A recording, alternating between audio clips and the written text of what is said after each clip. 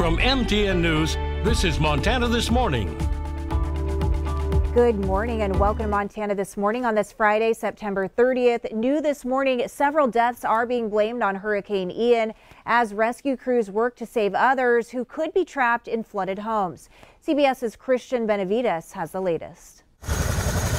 Near Fort Myers, search and rescue teams brought residents of Sanibel and Captiva to safety and scoured the barrier islands for signs of life. So people that were surprised by how quickly the storm turned and ended up being trapped. Hurricane Ian's massive storm surge ripped away large parts of the Sanibel Causeway, cutting off access by land. Across Florida, the destruction can be seen from the air for miles around. At the storm's peak, Naples Fire and Rescue had to break the window of this car to pull a woman to safety. Throughout much of the state, people are assessing their losses and counting their blessings. I'm trying to be brave. After Ian made landfall as a Category 4 hurricane Wednesday with sustained winds of 150 miles per hour, it tore apart this Fort Myers trailer park. I literally watched my house disappear with everything in it. In this Central Florida retirement community yesterday afternoon, airboats with rescue crews were a welcome sight. I didn't realize they had a storm until they told me. I was asleep. Here in Kissimmee near Orlando, the city has implemented a mandatory curfew from 9 p.m. to 6 a.m. because of major flooding. In all, the county says Ian dropped more than a foot of rain. We're going to do our best to build Florida back as quickly as possible, but we're not going to be leaving. At FEMA headquarters in Washington, President Biden said as soon as conditions allow, he will visit Florida and Puerto Rico, which was ravaged by Hurricane Fiona just days ago. Christian Benavides, CBS News, Kissimmee, Florida. And most Florida residents left the state before the hurricane hit, and some of them ended up here in Montana. Q2's Haley Monaco spoke with one woman now waiting to return and ready to get to work cleaning up the giant mess the storm left behind.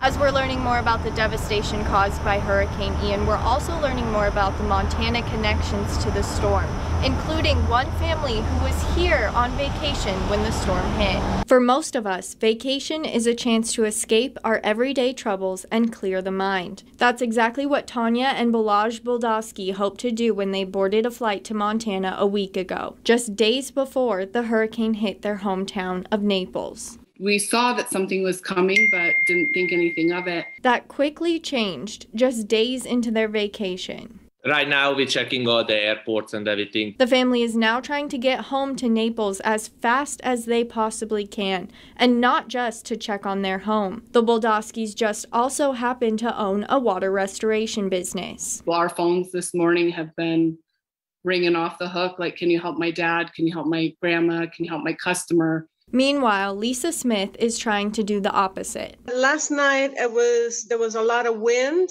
a lot of debris falling everywhere.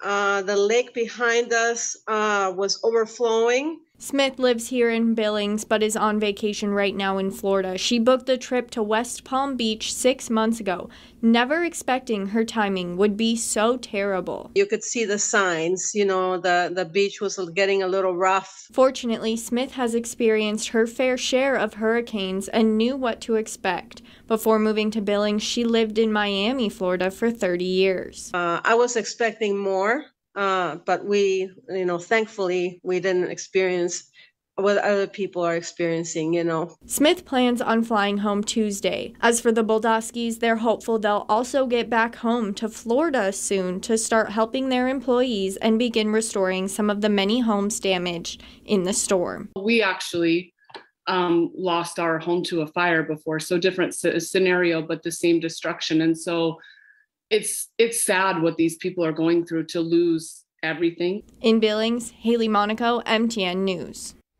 All right, and time now to get a check of the weather back here in Montana with Miller, and look at that. Last day of September. Can you believe it? Tomorrow's October, last quarter of the year. My favorite time of the year. I love fall, I love winter, I love Halloween, Thanksgiving, Christmas. Yeah, it's all nice. I mean, pumpkin spice, oh, holiday baking, like all of the stuff. It's great. It's about to get very busy. Yes, it is. All right. Let's talk about the latest on the hurricane. Ian, in fact, we have a live shot, I believe, of is that Myrtle Beach? you can see, yeah, the waves really big and strong. The storm surge down there, you got to worry about that. Of course, the hurricane force winds, tornado activity is possible.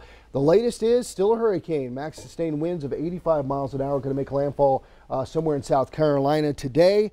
And so those folks down there got to watch out. Not only do they have to worry about the rain and the winds, they got to worry about, again, tornado activity. Some tornadoes may actually kick up. It's about a 2% chance right now, but in terms of weather, that's a pretty decent chance of seeing that happen. So we'll definitely have to monitor that. Hopefully you don't have any friends or family down there. If you do, we'll say a little prayer for them, okay? For us, we got a lot of rainfall in the forecast, and we got cooler temperatures. Maybe a good 20, 25 degrees cooler today than it was yesterday. We got up to 85 above average, well above average. Overnight low got down to about 53. Did have some storms come around the area, so we did get some winds off of that. Really no rain to speak of here in Billings yesterday. The moisture total to wrap up the month, we're in the hole for the year. We're still on the plus side, but we are still very dry out there in terms of the drought situation. All right, temperature-wise right now, 56 here in Billings. May not get much warmer than we are right now. Going to be nice and chilly for the next couple of days with a lot of rainfall. We'll have a complete look at your forecast coming up here in just a bit. Right, and like you said, you don't get to say grab your umbrella very often. But I don't today say that. Today's the day, and you'll need it for the next, at least through tomorrow, maybe Sunday as well. Okay, all right. Thanks a lot, Miller. Okay.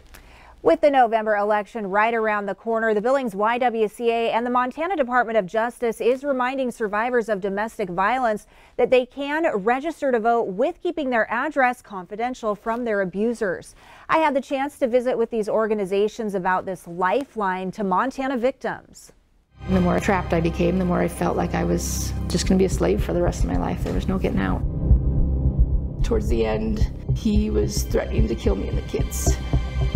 Victims of domestic violence like this Montana survivor often live in fear. It's a barrier to voting, as registering to vote can put a bullseye directly on them as their address is publicly listed. Victims of domestic violence, sexual assault, and stalking live in fear of the person who harmed them, and having a place that they can live and know that their address will be completely confidential gives them such a sense of peace. The Department of Justice launched its address confidentiality program back in 2006.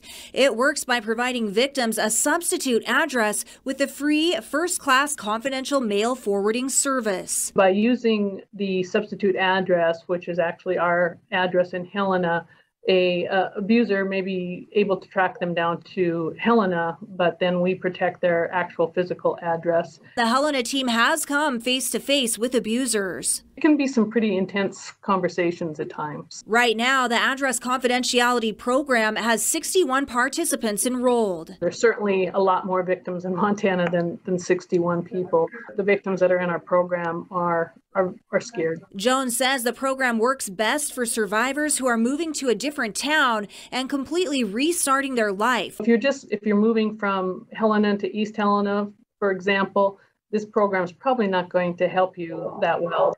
Same with our reservation communities. It's a tight-knit communities, and too many people know people. To apply for the program, the DOJ requires proof of being a victim of domestic violence, sexual assault, or stalking, such as a protection order or police report, and proof of Montana residency. If you or someone you know are eligible to register, visit your local MTN website.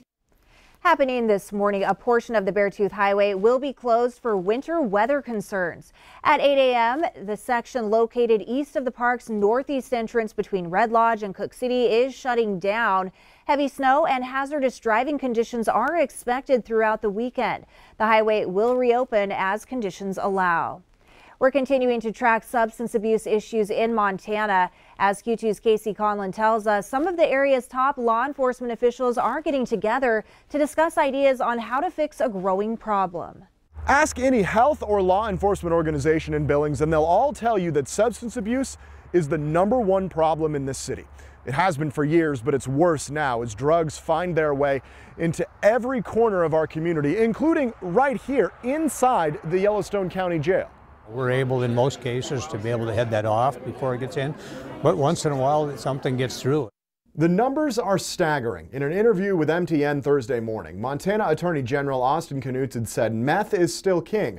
The state saw a 100% increase in violations from 2014 to 2018. But the number of fentanyl overdose deaths is up over 1,000% in the last 6 years. We've seized this year already over 111,000 dosage units of fentanyl. It's not stretching the truth to say probably enough to kill every man, woman, and child in the state.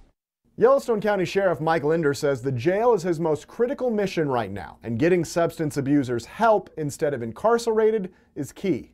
We got a 434-bed jail. We got 560 or 570 people in there. Whatever we can do to divert. Then on the other end, when people get out of the jail, that they have a goal or some kind of help, and that's what SAC, or Substance Abuse Connect, has really done for us.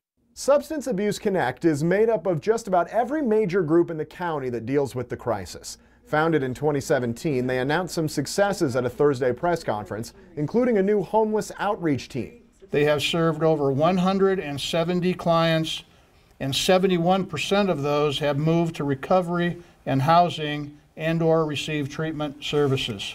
School District 2 Superintendent Greg Upham spoke about the need for SAC programs in schools. We are in a war. There's no doubt about it. And what I've seen with the way our youth are targeted, I just shake my head when I see it. Rimrock Foundation CEO Lynette Kosevich summed it up with her initial reaction to this question. Have you seen more patients with these types of problems, especially over the last couple of years? It does seem like things are a little bit more in a higher crisis situation, and the need for SAC has never been greater. That's why so many were in attendance Thursday. SAC is on track, but there's much more to be done. In Billings, Casey Conlon, MTN News. City Council is denying a zoning request to build a car wash in the Cedar Park subdivision near the Billings landfill. 115 of the neighbors' residents signed a petition saying they wanted no part of the additional traffic the business would bring to that area. Council members agreed, denying the request after 2 hours of deliberation.